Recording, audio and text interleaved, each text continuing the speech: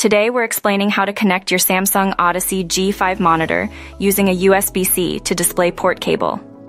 This might seem tricky because the G5 uses DisplayPort, but your computer might only offer USB-C.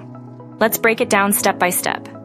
1. First, ensure you have the correct cable, a USB-C to DisplayPort cable.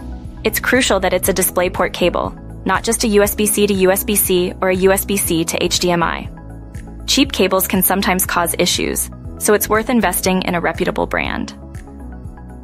2. Locate the ports on both your monitor and your computer. On your Samsung Odyssey G5 monitor, you'll find a DisplayPort input. It's usually marked with a DisplayPort symbol, a stylized logo of a small square with some arrows. On your computer, find a USB-C port that supports DisplayPort alternate mode, DP alt mode. This is important. Not all USB-C ports support video output. Often, these USB-C ports with DP alt mode capability are bigger and sometimes have a lightning bolt icon next to them, or are colored differently. 3. Now plug one end of the USB-C to DisplayPort cable into the USB-C port on your computer that supports DisplayPort alt mode. Make sure it's securely connected. 4. Next, plug the other end of the cable, the DisplayPort end, into the DisplayPort input on your Samsung Odyssey G5 monitor. Again, ensure a secure connection. 5. Turn on both your monitor and your computer. Your monitor should automatically detect the signal and display the image from your computer. If it doesn't, don't panic. 6. Check your computer's display settings.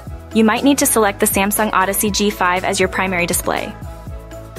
Go to your computer's display settings, usually found in the control panel or system settings. Look for a section related to displays or monitors. 7. If the monitor is listed but not displaying correctly, try selecting different resolutions or refresh rates from the display settings.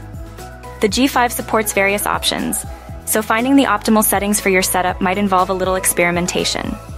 8. If you're still having trouble, check your cables again. Ensure there are no loose connections. Try restarting both your computer and monitor. 9. If the problem persists after trying all these steps, check your computer's driver updates for the graphics card. Outdated drivers are sometimes the culprit. 10. As a last resort, consider contacting Samsung support or checking online forums for solutions specific to your computer model and the Samsung Odyssey G5. Often, community solutions can provide helpful insights. Remember to always refer to your monitor and computer manuals for detailed specifications and troubleshooting steps. By following these steps, you'll be enjoying your Samsung Odyssey G5 monitor with your computer's USB-C port in no time.